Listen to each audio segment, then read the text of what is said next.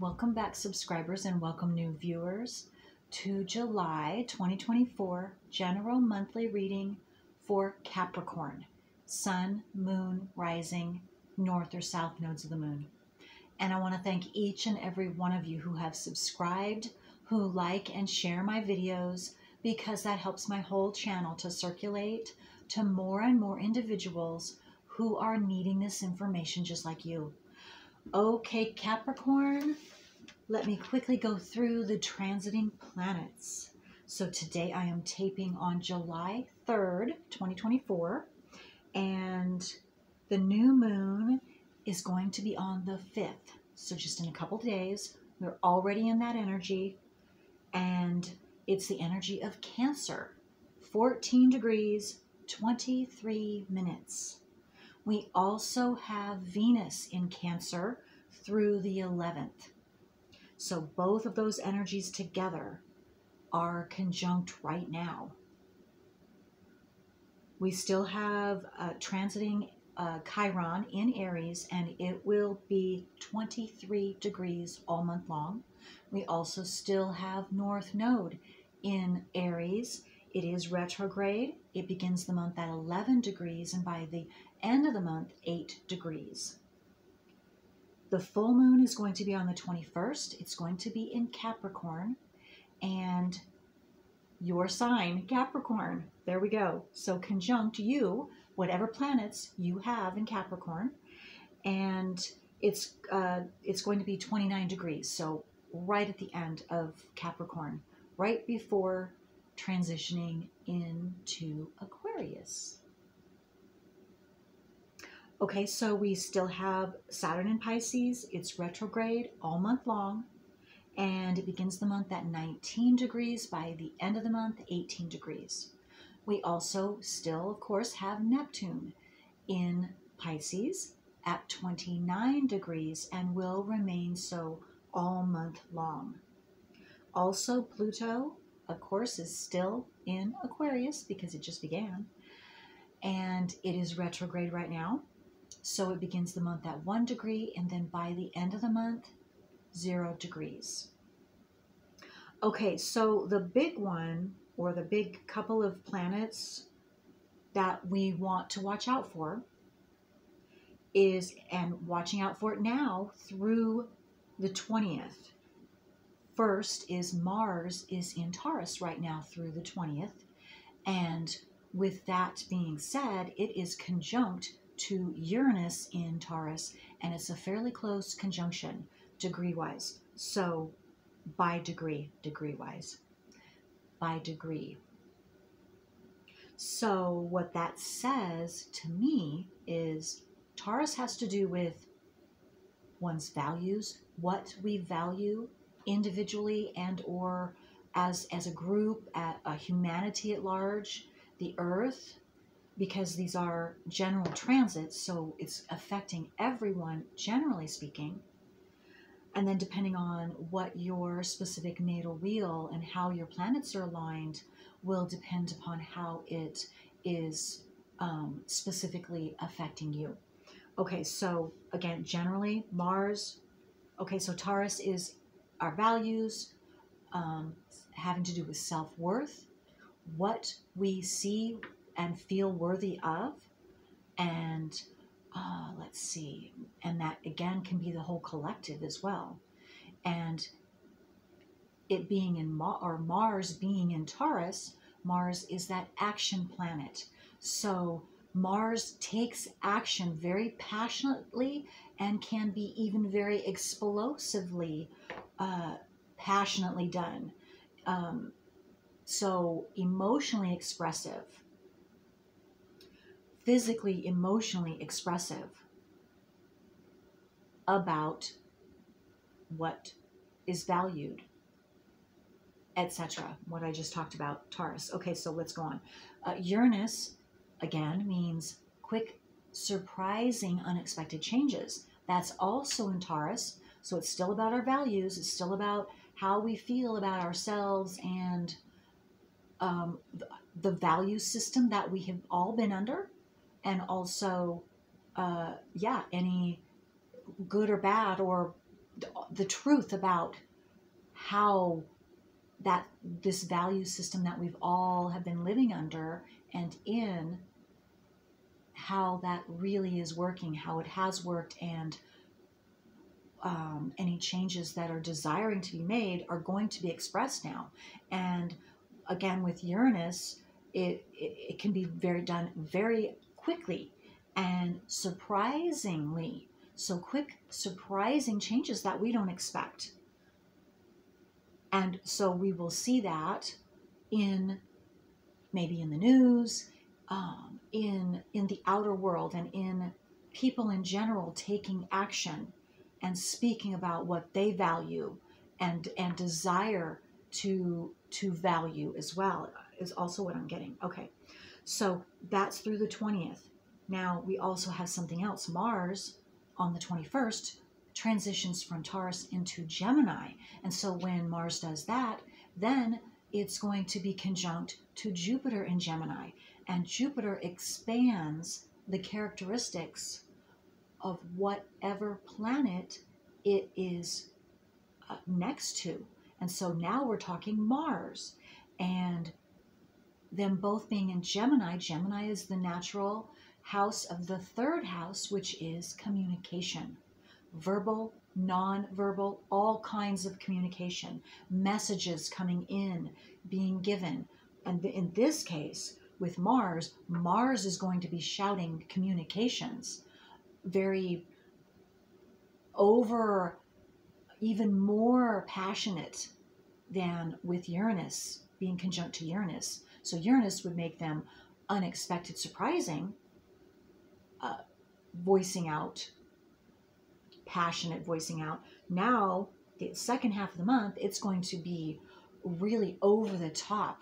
It's the expression of Mars, and people expressing this Mars energy is going to be very extremely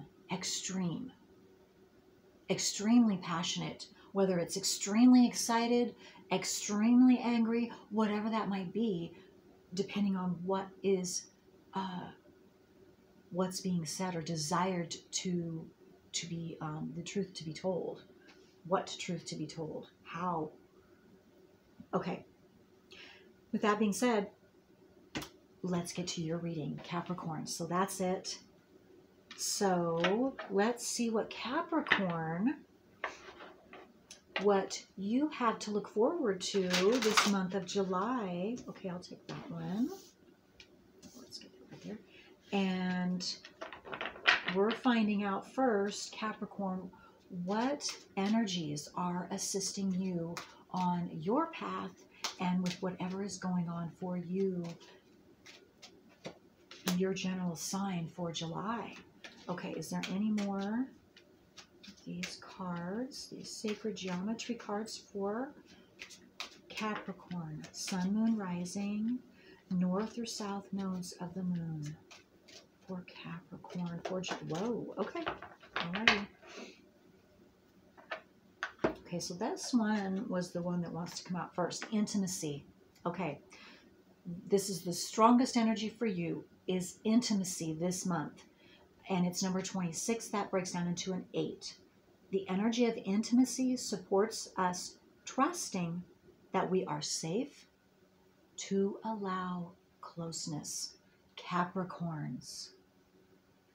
Does that ring a bell for you? I'm getting the strong feeling that right away, at least for some of you, this is ringing true. So maybe this is what you've been struggling with. You've been questioning, maybe second guessing yourself, not trusting your experiences or your intuition about whatever type of intimacy this is talking about for you.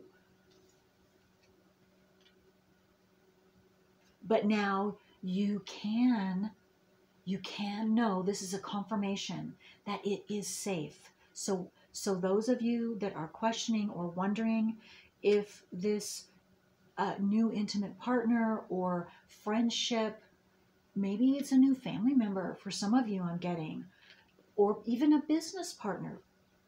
is possible. Can you allow this closeness? Can you trust this person?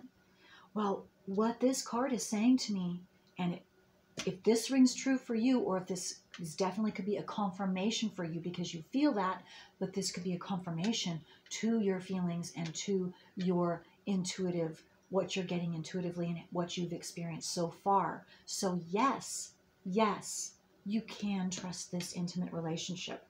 Now, for others of you, maybe this new relationship, again, whatever type of intimate relationship it is, maybe you don't have it yet. Maybe it's coming this month for you. I just got 25, so I don't know if that means the 25th of July for some of you. 25th, okay. Full moon's on the 21st. Yeah, I just got 25, so I don't know. 25 could be significant, just the number 25 for someone, and that could be a confirmation. I'm not getting anything more other than it could possibly mean the date of July 25th. And maybe I also just got, this is very specific. Again, this is not everyone. This is for someone. You're a Leo, and you are born on the 25th of July. Okay. That would be a confirmation for you that, yes, you're at the right place. You're listening to the right reading right now. There's something here for you. Okay. Okay, next up is number 41, and that breaks down into a 5. Time. And I just got time is changing. And I also got another message. It's time for change. Capricorn, it's time for change. The energy of time supports our understanding of the relativity of time and our capacity to be present in the moment. So what I just got, a message for someone, or maybe some of you, this time, maybe it's time to take time out to enjoy yourself. Do something that you love to do. Do something that makes you happy and joyful. Okay, there's time.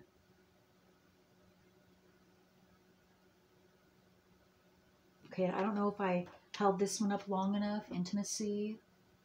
For those of you that want to pause the video, because this does have sacred geometry, these cards, so that you can, if you're needing to assist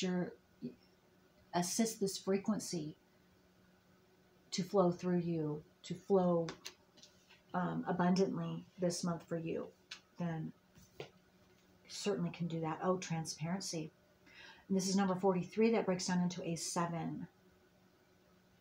And transparency says, the energy of transparency supports our expansion toward a higher vibrational state of being with more insight, honesty, and clarity. So yes, so I'm getting a couple of things here. You're requiring transparency, and also you are being required to also be transparent with others.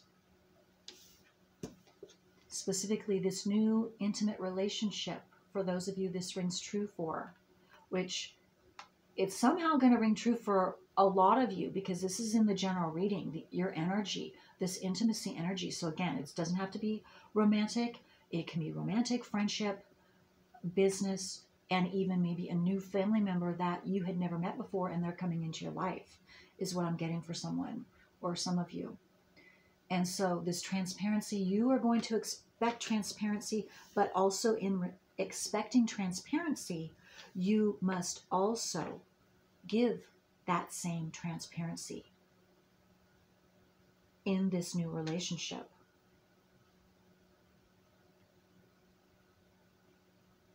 And I'm also getting, in order for this new intimate relationship to truly be intimate and take you to another vibrational, higher vibrational state of being, transparency, that's what's taking you. So this is going to be a new type of relationship. For some of you, it's going to be transparency is a new thing for you.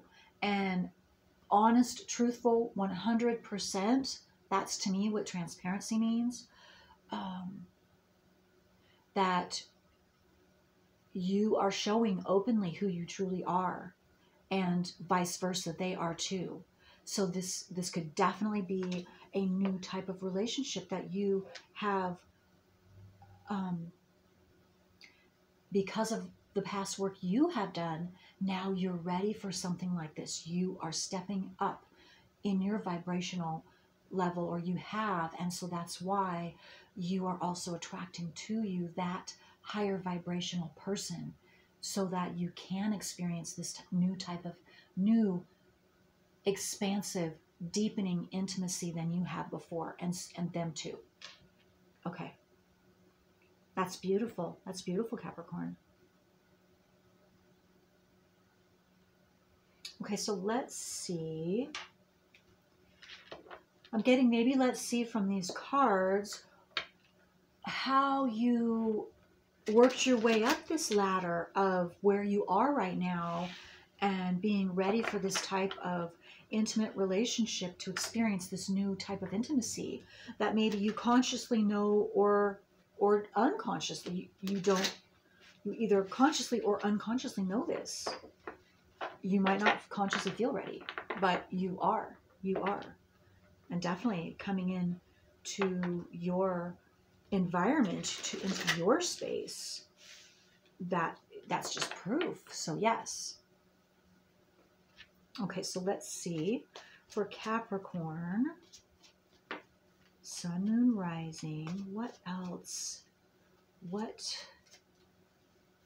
have they done? What types of experiences? What have they worked through? Or whatever other details that Capricorns need to know for this month. Okay. The 10 of chalices. Okay. 10 of cups. Look at that. Well, you've absolutely done some type of huge emotional healing and working through to receive this 10 of cups, because this is what you're ready for now. Again, this is just confirming to me this new type of intimacy that I'm talking about. You're going to love it. You are going to love it. You're going to be in emotional bliss. Emotional bliss. And again, it's a new beginning for you. It's a new experience, brand new experience. So you've learned from past relationships,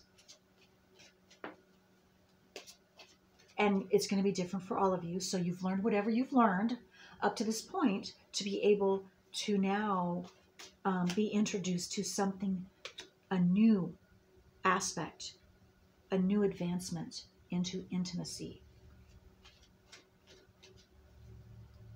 Okay, so this is the Knight of Swords. Yeah, okay, so what I'm getting with the Knight of Swords here is that, yeah, you've done a lot of redirecting your thoughts and your mind to get out those blockages that were previously there, having to do with intimate relationships and intimacy. And maybe you had a fear of intimacy and you had to work through certain experiences. And again, if you've never looked at your natal wheel, and maybe some of you have, it's right there. So that would be in your Chiron. Chiron is called the wounded healer, because those are definitely going to be experiences that each one of us, depending on the sign and the house placement that it's in your natal wheel, will depend upon the types of traumatic experiences that you are going to have in order for you to have the chance to heal. And if that's true, again, I'm seeing Chiron for you. You've been healing your Chiron. It could also have to do with your South Node. Maybe you have your South Node in the 7th or 8th house. Those are both partnership houses. And having to do with different types of intimacy. Also, you could have your South Node in the 1st house or the 2nd house. It because that would be the North Node would be in the 7th and or 8th house. Okay, so what else? And I'm getting too that a lot of you had to do this solo. I just was drawn, I know that this is the Knight of Swords, but I just saw him, he's alone on his horse, and that's what came to me, is definitely those words, that you've been on a solo journey. You've been having to work through those emotional traumas, those blockages of yours, having to do with intimacy, emotional closeness, yes, of some sort. But again, you're ready now. And if you're not ready right at the moment of you listening to this, you're almost there. And you will be by the end of July. And you will see a shift. You will feel a shift, and you will know a shift has happened if it hasn't already. Okay, so is there anything else that Capricorn needs? Oh, okay. Let's see here. Yeah, King of Pentacles. And what I'm getting from this King of Pentacles is this is you. And you are sitting, if you're not right at this moment, again, some of you are, this is a general reading, some of you might not be, you're almost there. But what I'm seeing is this is where you're headed, is this energy, the 10 of Chalices, because this is with another, and then this has to do within your own self, which also calls in this 10 of Cups person. But for me, the King of Cups is, King of Pentacles for you is saying that you know your worth. I just got that came in, but also I want to say that you are abundant. You are abundant within yourself. You know your soul's abundance. You are peaceful with who you are and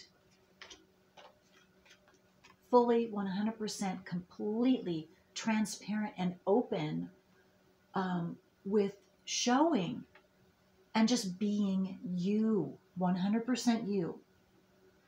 You're at peace. You're thankful. You can even be gaining physical just recently, or it's starting this month to gain that abundance showing in your physical world. That's what I want to say. Whether that's money, whether that is property. I got somebody could be receiving a piece of property or having enough money to put a down payment on a piece of property. That was a dream of yours, and now you are able to do that, or you're going to be able to do that. Something's coming to fruition abundance-wise for you that you have been desiring and you've been working towards. And this is a side note from this intimacy. Unless it's a business partnership, intimate business partnership, then they could be both coming at the same time, simultaneously. And I'm getting some of you it could be a romantic relationship and a perfect business relationship, both of these together. So some of you, this is you. This is your energy, the King of Pentacles, and then you will be in the 10 of Cups when you're in that intimate relationship, new relationship. Okay.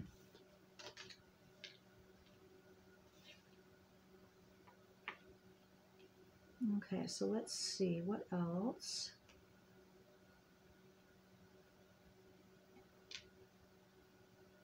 Okay.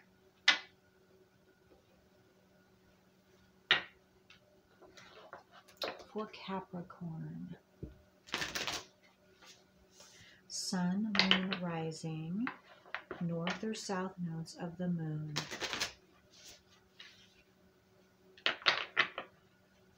Okay, so let's see for Capricorn. What? There we go. Okay. Okay, so we have number 25. Number 25 is showing up again.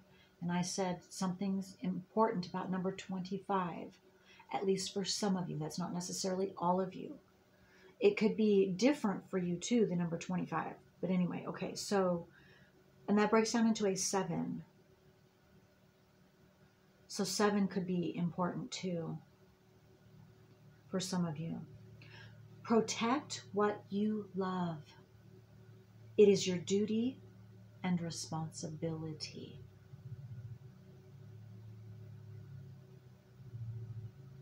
That this, I am strongly getting this is a message, a specific message for someone or for some of you. It's not for all of you. I'm going to read it one more time. Protect what you love. It is your duty and responsibility.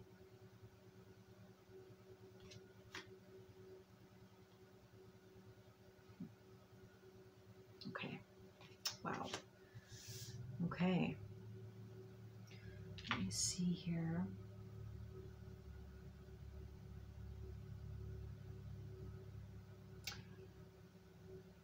I feel like this is complete. This reading is complete. So I'm going to stop right here, Capricorn, and I want to thank you for allowing me to read for you this month of July. And I hope this was helpful. Until next time, bye.